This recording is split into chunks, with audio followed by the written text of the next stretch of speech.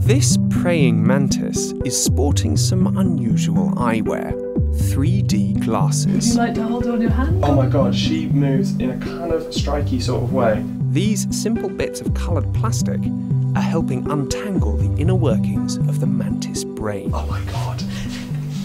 I'm Ali Jennings, and I've come to Newcastle in the UK, where researchers are testing mantises' sophisticated visual abilities and mapping the brain cells responsible for their 3D vision. So the cool thing about praying mantids are, as far as we know at the moment, they're the only insects that actually have stereoscopic depth perception. Stereoscopic vision in humans involves some pretty complex neural circuitry.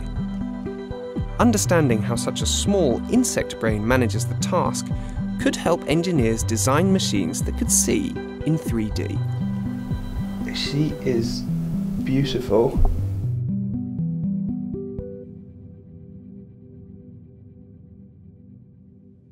Praying mantises are formidable hunters. Like humans, their depth perception depends on having two eyes set slightly apart, so that each eye sees the world from a slightly different angle. Comparing the two images allows the brain to estimate how far away an object is. For decades, people have used 3D glasses to create the illusion of depth. Two images can be laid on top of each other, each a different colour, and in a slightly different position. Coloured lenses filter out one of the colours so that each eye only sees one of the images, tricking the brain into thinking it's seeing a 3D object. So what's going on here is we're displaying this disc twice, once for your left eye and once for your right eye, in two slightly different positions. Jenny Read is using 3D glasses to test stereoscopic or 3D vision in mantises, but the images work just as well on humans. Yeah, it's like a single black spot that's just jumped out of the screen. It's about there. I feel like a mantis. Just like me, when a mantis thinks it sees something within striking distance, it tries to grab it. And Jenny uses this behaviour to test their 3D vision. So we can use our 3D to manipulate the apparent distance of objects, and when an animal reaches out and tries to grab it, then we know it's seeing it in 3D. There you go. That's amazing. But mantis vision doesn't work exactly like ours. They can see some things that we can't. Jenny showed me another kind of stimulus where the solid circles were replaced by this moving pattern. The mantis grabs out as before, apparently seeing a 3D shape, but when I looked, I couldn't make sense of it. Ah! I can see a circle, but it's not 3D.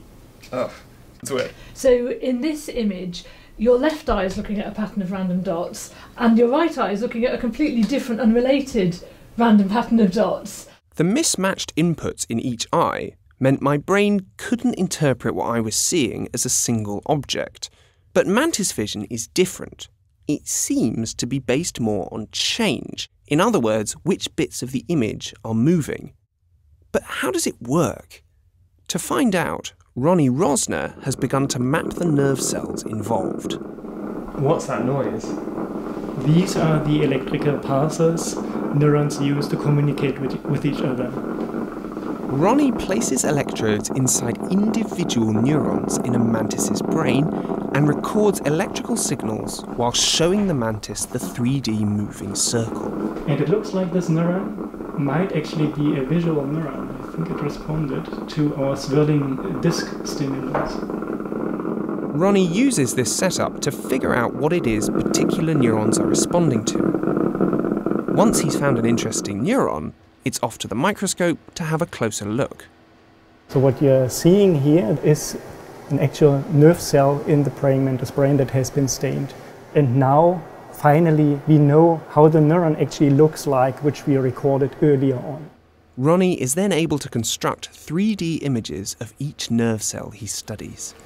This particular cell is one of the most exciting neurons we recorded from, because it responds to prey-like objects in the striking range of the praying mantis. So when we saw the mantis striking, a neuron like that would have been firing. Exactly. And you can get a better understanding in this way of where the neuron might receive input, like here, for example, or here, and where it might send its output, here or here. Ronny hopes to build a map of all the neurons involved in 3D vision in the mantis. Since they're relatively small and simple creatures, you might expect that the wiring behind their stereoscopic vision would also be very simple. But Ronny and Jenny are discovering some surprisingly sophisticated circuitry. What Ron is finding is that there's actually a multitude of neurons, different classes of neurons that are tuned to different distances and different directions. So it seems like the circuitry underlying Mantis stereopsis is surprisingly complex and actually quite similar to what we find in mammals. But mantises do see differently to us. They base their depth perception on changes and movement in the images they're seeing. And it seems that using change in this way may be the key to making stereopsis simple enough to be implemented in an insect brain. So if you can work out the circuitry behind Mantis 3D vision, can you use that in some way? Yeah, I think so. People have already tried to give machines 3D stereoscopic vision, but many of those algorithms have been based very much on human-style stereopsis, which of course might be entirely appropriate for some applications. But there are other situations where, for example, if you had a very low-power robot, maybe an autonomous drone where it has to be lightweight, can't have a lot of battery life, then maybe Mantis stereopsis, which is based on change over time, might be a good avenue to explore.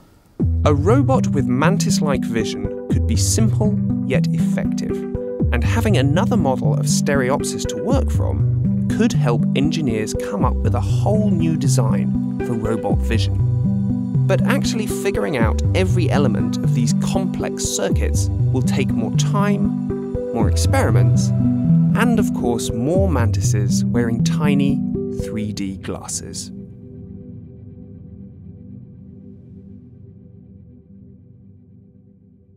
I'm just wondering, so basically, can it stab through my skin? No, don't worry, it can't do that. I mean, that's... Well, I mean, not a lot through your skin. There's not going to be like major blood. Wow, that is so unreassuring.